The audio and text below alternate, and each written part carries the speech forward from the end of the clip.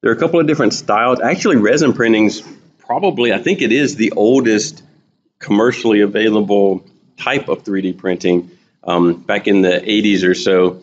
Well, there's probably been other things that kind of look like 3D printing, but this was the first one that was actually probably called 3D printing. And what they used then, and they still use, there's still very expensive, very nice commercial machines that fall into this SLA category.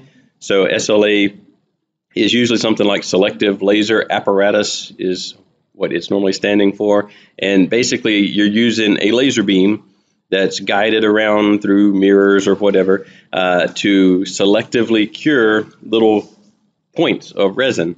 So normally you have, I don't know, some sort of tank of resin in it, and somewhere you've got a laser, and then there's this little mirror that can be, controlled, and the laser beam is, well, it's just thinner laser beam than that, but the laser beam shines and draws the pattern of whatever the cross section is on that vat of resin. Then it goes up a layer, and it'll same process as you do before, except it's kind of upside down and cured one little spot at a time through a laser. Obviously, the laser can actually move really quickly. It basically is limited by how fast can the mirror position itself to shine on a certain spot. But you get really high detail. You get super fine resolution on the Z direction and on the X and Y direction, mainly controlled by the size of the laser itself. And there are some of these style printers that use the laser to do SLA type printing that are kind of within the reach of a consumer. You're generally going to be around $4,000 or so as your minimum on one of these style printers, and then they go up. They go way up to $250,000 or so for fancy ones that can do multiple materials curing at the same time and all this kind of stuff. They're really nice, and they're what you see at a lot of the higher end prototyping facilities. There are some of these that are also in what really is additive manufacturing, where you're actually making parts out of this stuff. It's usually the $250,000 machines are the ones that you lease. You don't actually own it, you just lease it and things like that. So this is still a valid technology, and it's probably the one that is closest to additive manufacturing. It's still generally shorter run parts. If you're going to make hundreds of thousands of parts or even tens of thousands of parts, you're probably in a different manufacturing mode, like you want to figure out injection molding for that or something. But if you're in the thousands of parts, then this might make sense. Or if they were really custom parts, then this makes sense. A lot of different types of resins that you can put in this thing.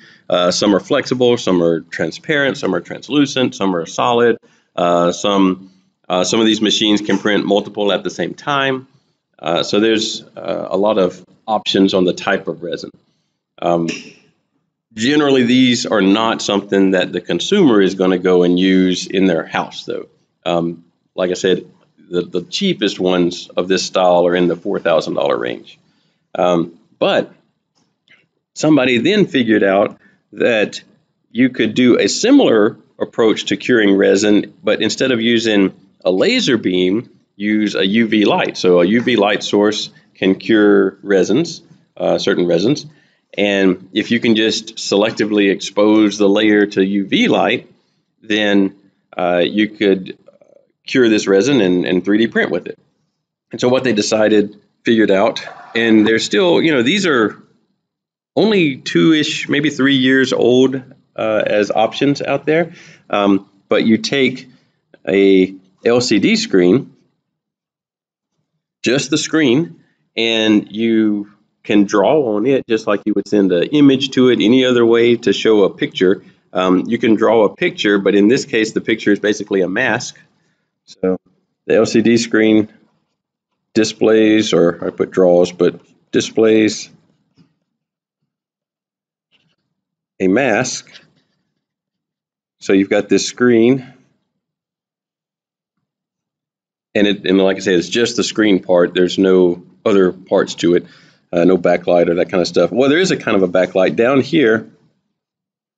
You've got, and it doesn't look like this, but you've got a UV light that is shining up through the bottom of this LCD screen. And if you display an image that is, maybe a white or a clear rectangle in a field of black or some color, then the UV light shines through just the opening and cures the resin that is above it. Above this, you have a little tank.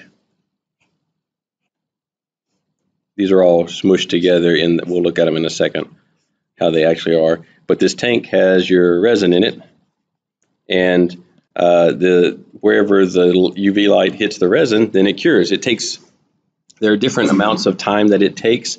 Anywhere from some I saw this week that can cure in each layer in the 2-second range by using a black and white LCD screen, so it can be more intense. It can more intensely block the UV. The current ones use a RGB LCD screen, and it takes maybe 8 to 15 seconds to cure a layer. And these layers are super thin. The layers on this little printer, this is the Photon over here, and it can go down lower, but in general it goes down the layer in the range of 0.0102, maybe 0.2 millimeter layer height. I don't normally print that thin, but even 0.5 or 0.1 or whatever is the lower limits for FDM style printing, and that's the upper limits for this kind of printing, the resin UV printing. And you can go down even lower than this. Technically, with the hardware, it just gets more difficult in making your curing times accurate. The other thing that this does, the LCD version of resin printing has a little bit of an advantage over even the SLA type. The SLA type does have to send this one laser beam all over the bottom. Now, it can do it really quickly, and it doesn't take as long to cure because the laser beam is pretty intense, and so it doesn't take as long. But the more parts you add to the SLA, it does increase the layer time a little bit. Whereas on the LCD screen, you can have the entire tray loaded up, and it takes the exact same amount of time to print an entire tray full of parts as it does to print one part. So it's only controlled by the height of the part. Doesn't matter how wide or long it is. It all gets exposed at the same time, so it doesn't actually matter.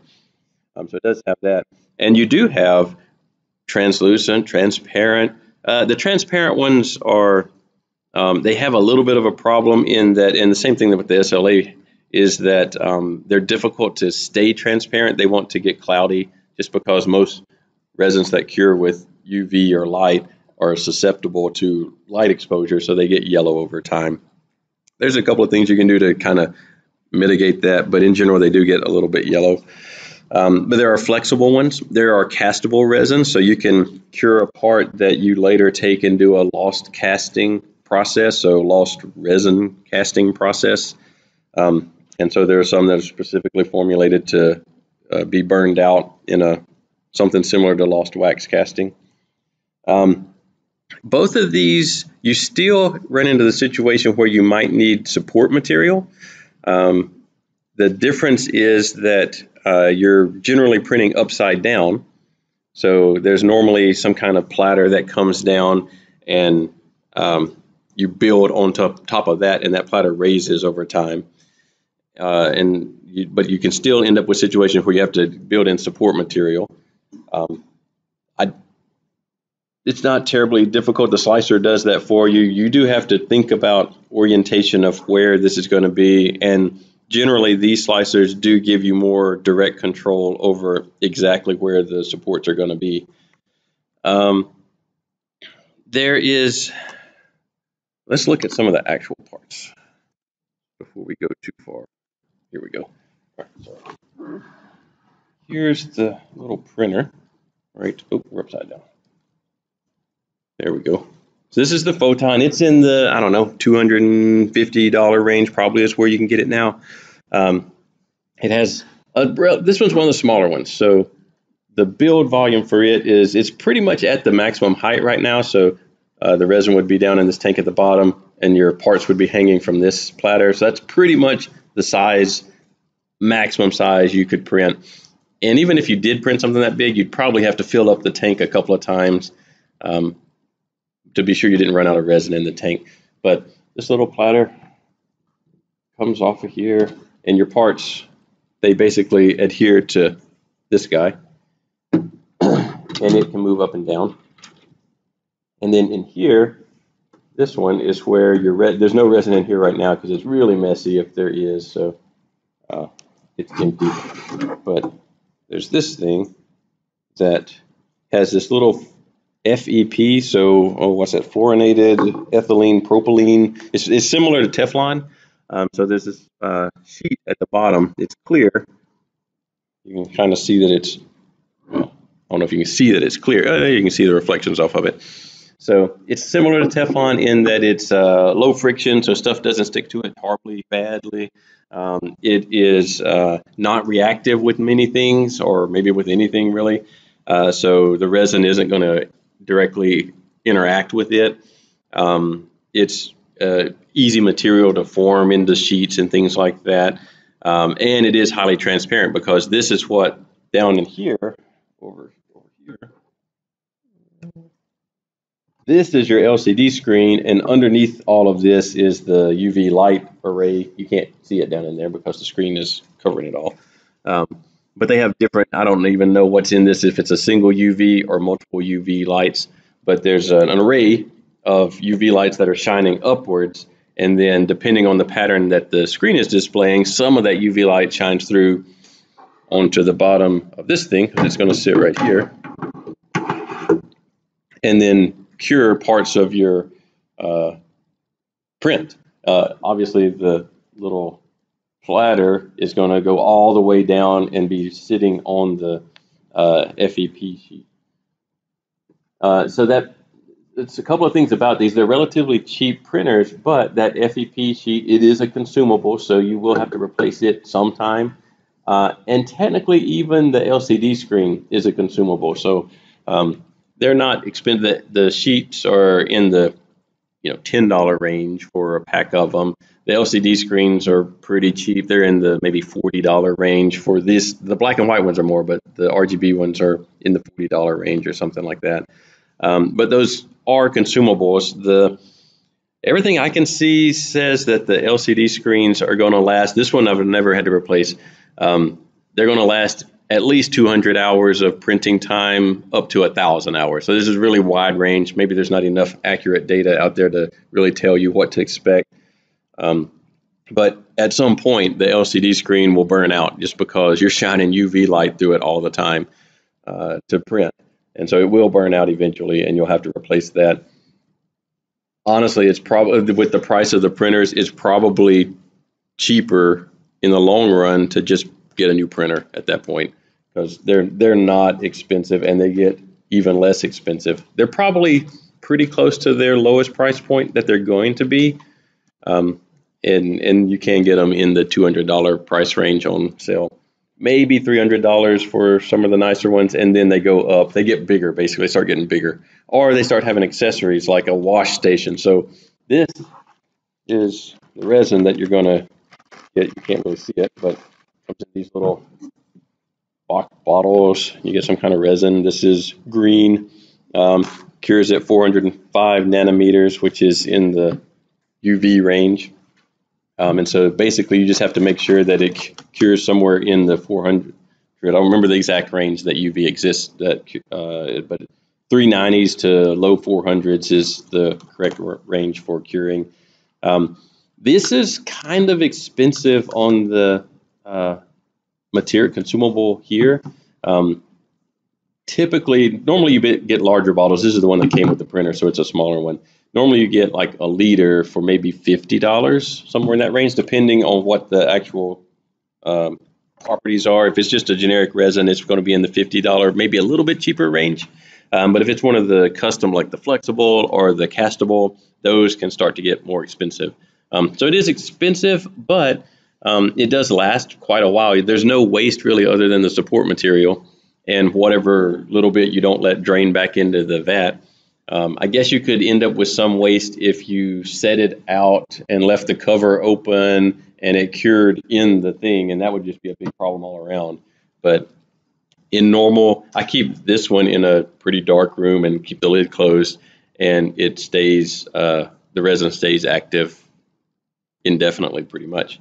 I guess if I left it there for years, it would eventually get to where it wouldn't work, or maybe it would even harden.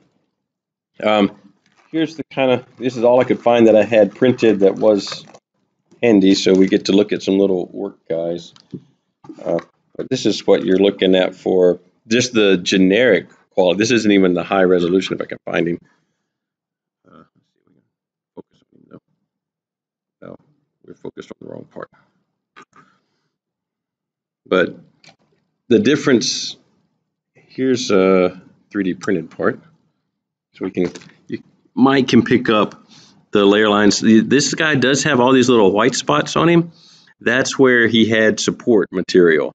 And so that's the downside, is that the support material on FDM printing, generally you can get that set up to where it peels off pretty easily and it's not too hard to deal with. But on these, you can control, basically it comes in, I don't have any support material, but it comes in as a little point, and you can control the size of that point and the placement on the part. But if you're not careful, which I just threw these guys on there, so they didn't really, I didn't spend a lot of time orienting them correctly to only have support in hidden spots. And so you can end up with this. The good thing is that whereas something like PLA is really difficult to sand and straighten out, this is resin, so it sands really easily. Now, you do want to be careful because resin dust, whether it's from 3D printing or any other epoxy casting or whatever, you don't want that dust, you don't want to inhale that, so you do have to make sure that you're not generating this dust everywhere. But it doesn't matter if you print one of these guys or fill up the whole tray with them, it takes the same amount of time, and they all come out generally pretty high. You can't, I'm sure that if you found some little spot somewhere, you could find a layer line, but even on the lower settings or thicker layers, lower quality settings, it's really hard to pick up where there's a layer line on these things. Maybe a part that is not as good as FDM. Last time we talked all about the issues with printing parts that you want to be a certain size with FDM. It's actually a little harder with the resin because not only do you have to have your machine calibrated, which is generally calibrated okay, but you have to have the cure time exactly right. So the layers are cured with this light, and you could imagine, see if we have our resin here, we'll use blue since those guys were blue. And we've got our mask, and we're leaving part of it for the light to shine through. We'll use green for UV light. And that little, whoops, maybe we're on a couple of layers in, and our platter is up here. So we've got a part of some sort hanging from here that we're currently printing. So this is our part we're printing. If I cure too long, not only am I going to cure here, but I'm going to start curing deep into the part so I can get parts that aren't the same shape that I intended. Or I'll get some bleed over and I'll cure outside, outside of my window, the mask, and I'll get parts that are kind of the wrong shape in the X and Y direction. So it's a little trickier to get parts that are exactly the right dimensions. You can do it. And part of it is orienting the parts in the best way. Part of it, a large part of it, is getting the right cure time. How long do you leave the UV light on to make sure that the layer is cured, but it's not like over curing parts that you don't want cured. And so there is some trial and error with a new batch of material to get that cure time right. Most of these, even this little printer, you can go online, just like with your printer, the FDM style printers, you can go online and find a Facebook group or some kind of support group. And generally, every one of these has an Excel sheet with hundreds of resin brands and layer thicknesses and what people have generally found as a good cure time for that. So that's generally what I do. I don't normally go and try to figure it out myself. Somebody is pretty much for any combination of resin brand and layer height, they have probably already have a recommended cure time for that. Infill is different on these. These are solid. These little guys over here, they're totally solid. So there's no hollowness to them. So if you want hollow parts, you have to design them to be hollow. So there's not a setting in the slicers that says do 20% infill. What you have to do is you have to go in and make the part you're printing hollow, and then it will print a hollow part and leave the interior empty. You do have to remember to leave a way for the resin to drain out of that hollow part, because if you made a sphere like a basketball, then there'd be liquid resin inside of it, and it would stay there. It doesn't have anywhere to go, and it wouldn't be cured. So you'd have this sloshy ball. So you do have to remember, if you're going to make a hollow part, to leave some kind of drain hole that you can drain that resin out of later. Let's see, what other things write down? I think we talked about most of that. So what you do is when you get the part printed, they're hanging from the thing up here, little platter. They'll be hanging from that little platter, and they're dripping. They've got resin, uncured resin. They are partially cured. They're not totally cured at this point, but they're partially cured. They're solid, and they've got all this liquid stuff on there.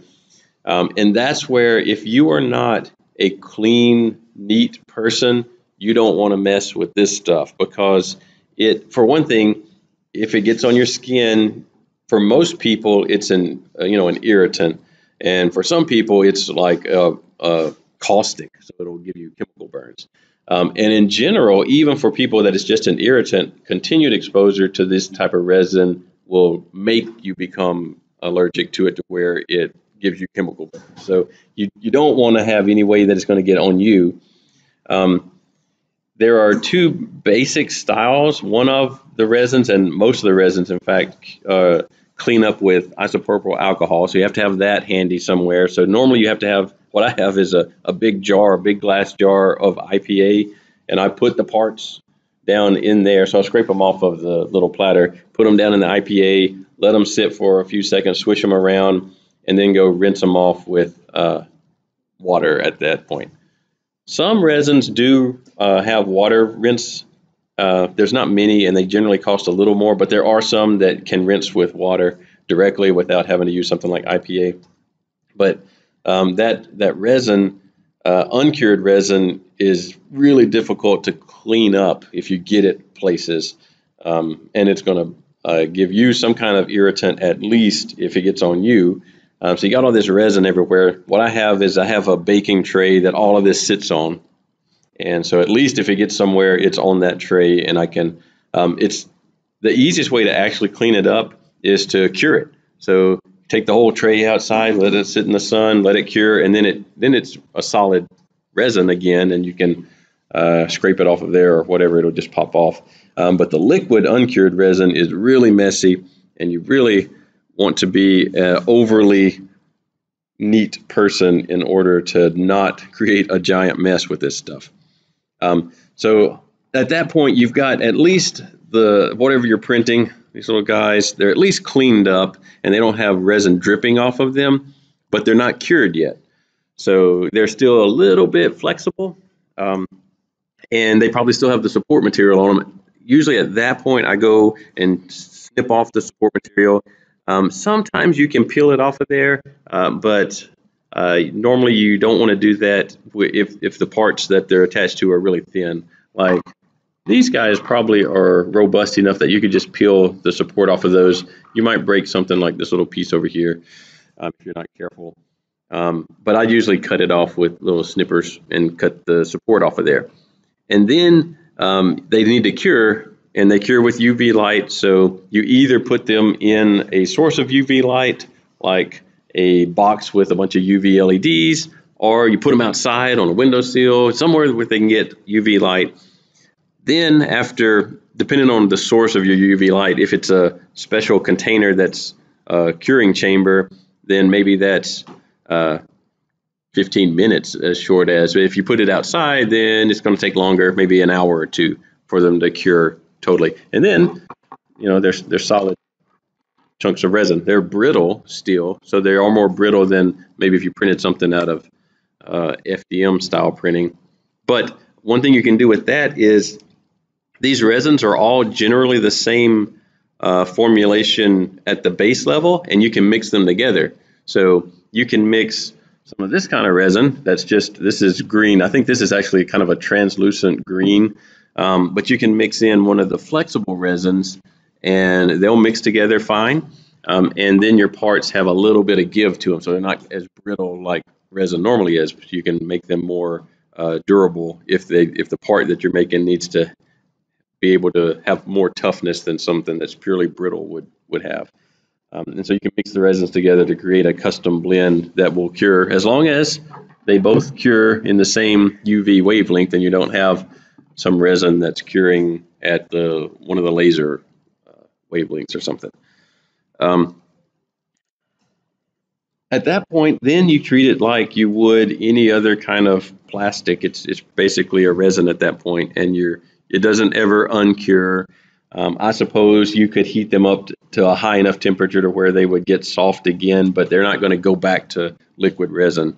I don't think there's a way to dissolve resin into liquid resin that I know of. But in general use, I know it's not going to happen. So it's a good material, good process for anytime you need really complicated geometry. If the geometry needs to be, or really fine details, if it needs to be dimensionally accurate, you do have to spend some time going in and calibrating your cure time on per layer so that you're not over curing or under curing your parts and they come out a little misshapen. So you do have to be careful with that. But in general, it's not, well, I'll say it this way. So it is slower because you're printing thinner layers, and each layer is in the 8-second range or so. The newer machine that I saw that'll be released, I think it's a Frozen brand. It's a little bigger, and it says that it can cure in the 2-second range per layer. But again, these layers are really thin, so it takes a lot of layers. But in general, these guys would take 3-4 hours maybe. But the thing is, you can literally, as many as you can stack back to back on the little build platform, still takes 3 to 4 hours. So you do gain a lot of throughput. So per part, printing time is actually pretty low. Like you can get down to where your per part for these guys, you could probably stack them in there and it's 20 minutes apart, something like that. Versus on a FDM style printer, if you put 10 of them, then it's 10 times the amount of printing time as one of them. So you don't gain any economy of scale on the printing time. So you do gain that, and you gain resolution. You have to deal with much messier process. And there are some of these resins that claim to be eco-friendly and less toxic, or their toxicity is lower. And I haven't ever tried any of those, but in general, you want to not have one of these printers in an enclosed space with you, just because the smell from the resin alone for some people is too much. But the off gases that occur as it's curing or just sitting there even are probably more than most people are going to want to deal with in a small space. So you definitely want it vented. I keep this one in a room that's like, it's just a closet, so nobody goes in there except to take parts in or out or whatever. So it's not a big deal. But you don't want it like in your dorm room, sitting beside your bed, running all the time, because it probably would, at the minimum, give you a headache. And who knows what the side effects are from there. But then they are more difficult to deal with on the cleanliness and the exhaust side than say something printing PLA would be. I think that's probably all we need to. Let's see if I have one of the slicers on here. I don't know if I have one on here. Nope, not there. There's one called. I don't remember what the slicer for that one's called, and I don't think I'd have it on this printer anyway, or on this computer anyway, because I don't use this computer.